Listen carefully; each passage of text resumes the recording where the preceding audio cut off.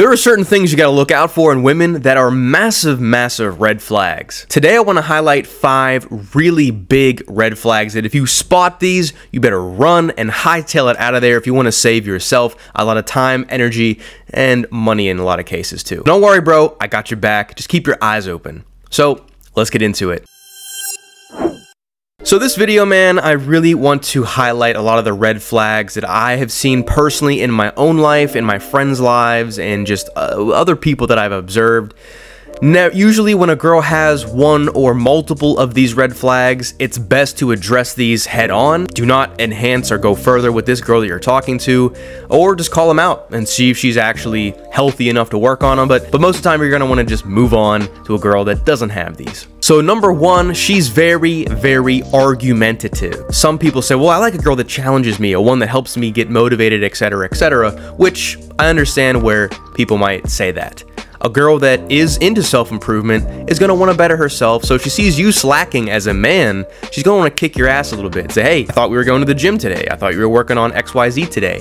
That's actually good, and I think that forms for healthy relationships. However, if she's constantly arguing with you for the sake of arguing, because she likes drama, or because she just likes to win every single argument, or you say something and she consistently goes against your leadership, your authority, and your direction, get out of there, bro. That kind of girl is a head case, and you don't want to deal with women like that. I'm not going to say that, oh, a girl's going to agree with you 100% of the time, but she should at least be open to your wisdom, be open to your perspectives. That's what feminine energy is. It's receptive. If she's not receiving your wisdom, your guidance, your leadership, and she's rejecting it, fighting against you, trying to challenge every single little thing you say, it's probably not worth investing in. Number 2, she does not support your mission. This one is imperative. Guys, I tell you all the time to get on your purpose, to have a mission, to set goals in your life, right? That is your priority as a man.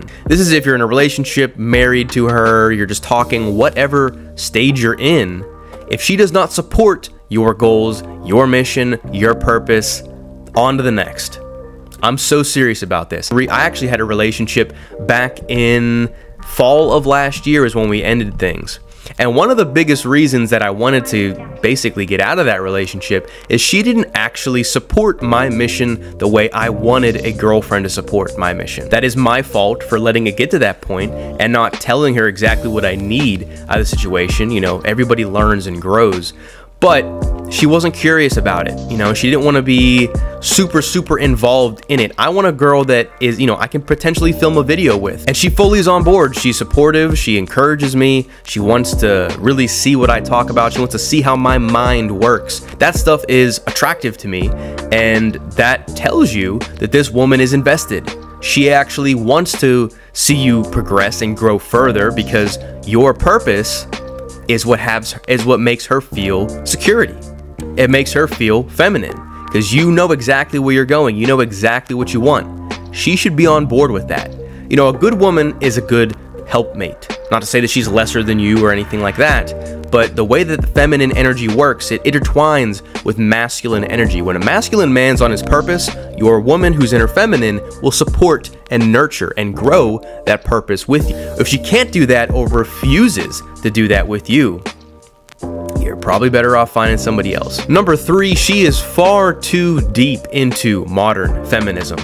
Now this one is probably going to be a little controversial, but man, I'm just going to tell you exactly how I feel. Feminism is ruining women, and I don't mean overall the scope of feminism. I mean like what modern feminism has turned into. I can make a whole separate video about this. I've talked about this in the past, but there's just a lot of nonsense and wokeism that's tied up into feminism, thinking that women can do things that men can do. Women can be independent, make their own money, and not include men in their lives.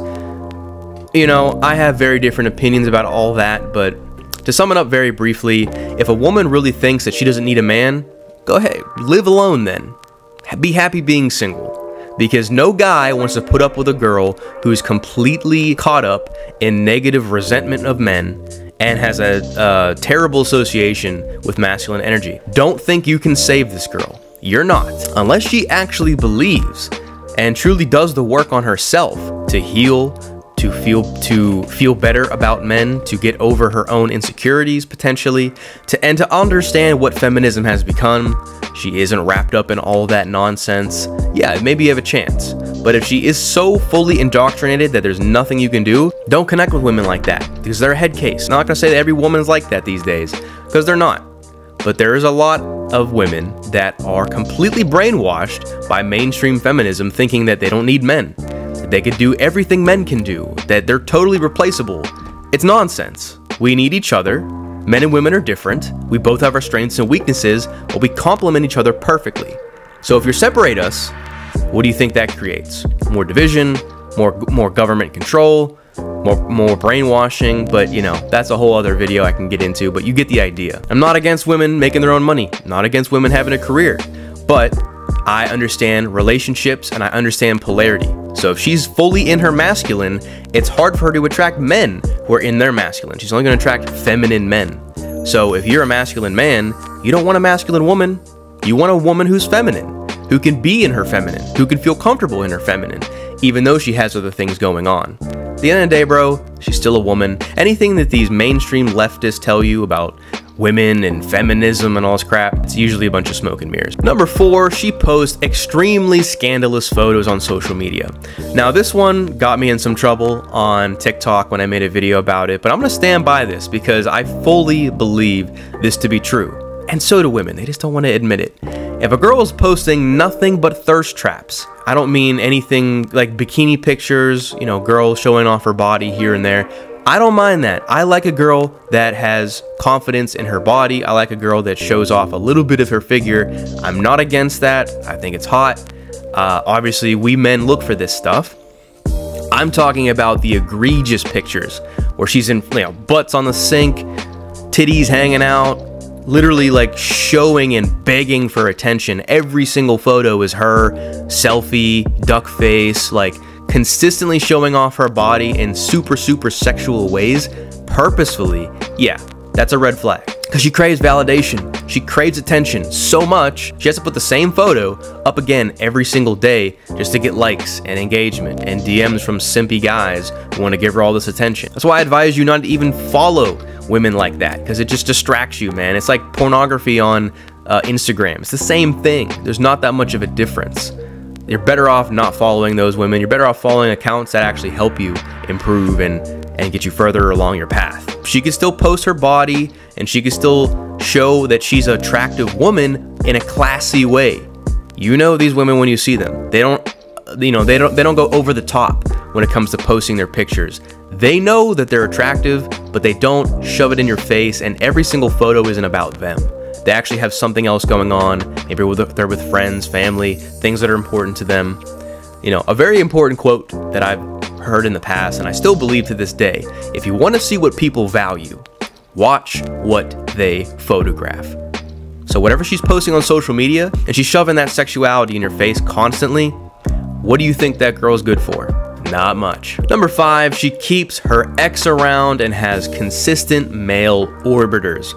Now, one thing that I've learned about women along my time, and shout out to Corey Wayne because he's basically the godfather of this term, I think. I don't know anybody else that's used this, but women, what they'll do a lot of times is they won't actually get with a guy immediately, or she'll get a guy's phone number, or she'll follow him on social media with no chances of ever really going out with him. She just wants him in her orbit so he can give her attention, give her validation, and those guys are called male orbiters. They think that they have a chance with this girl. They text her maybe, she's always busy, never available. If she has a lot of guys in her, you know, almost a female rotation, you want to get the heck out of there, bro. She is deeply insecure and deeply damaged, especially with the ex. If she has all her exes in her phone, she talks to them constantly, maybe she meets up with them, or maybe she goes out with some of these exes, you know, for coffee or for you know, for a meal or something. That is a red flag, man. If she cannot move on from her past and get over her past relationships, no go, bro. I had this girl that I talked to, and this is my mistake, because she was fresh out of her relationship, and we started talking, and every single thing that I did, she would compare me to her ex. oh, my ex actually wasn't as messy as you, or this didn't happen, like my ex was different, ex was this, ex was that, ex was this, ex was blah blah blah, constantly in my face. You know how mind fucked that makes you as a man? How everything you do, you're comparing it to another guy, and how he did it better or you didn't do it as well as him. It just fucks you up mentally. If a girl you're talking to or dating or you're with is constantly bringing up her ex, it's a red flag, man. Do not skip out on this. Or other men that she's constantly talking to, hanging out with. Something you want to be aware of. So, you know, don't be afraid to set that boundary either. If she brings up an ex, say, hey, look, I understand you're talking about your past. It's good to bring up, and I'm glad you're sharing it with me, but I don't want to talk about this anymore. This is me and you. We're not talking about the past. We're talking about the future and the present together. And if she can't respect that, then she gotta go, man. That's kind of like a bonus to all these too. If she don't respect your boundaries, get out of there, man. Do not hang around with women thinking you'll change them. You're not. If she's disrespectful to your boundaries and doesn't treat you with respect and admiration, she never will. Find women that will respect you, that will understand your values, that follow your lead, and who wants to be a part of your lifestyle. Not every girl's going to. That's fine. This is not a video meant to think women are terrible or all women are scary and red flags everywhere. Yeah, a lot of women will have these. It doesn't mean that every woman will either. You gotta find the right ones and be aware of these red flags. And again, these are just mine. You might have your own. So let me know what your red flags are down below. If you agree with my list, if you put something else in there, make sure you like the video if you enjoyed this style of content and what I talked about here. Make sure you subscribe if you enjoy content about masculinity, improving your lifestyle, and attracting high quality relationships. You're in the right place. Hit the notification bell so you don't miss a video. And if you want to work with me personally, I have my links down below. If you want to sign up for a free discovery call, we can talk about all things that I just mentioned. So that's it, man. Hopefully you enjoyed this video. Hopefully you took some things away from it, because I think if you pay attention to these and you don't ignore them like I used to, you should be in a lot better position when it comes to attracting the right type of women into your life. That's it, man. I will see you in the next video. Remember, everything truly does start with you. Peace out, man.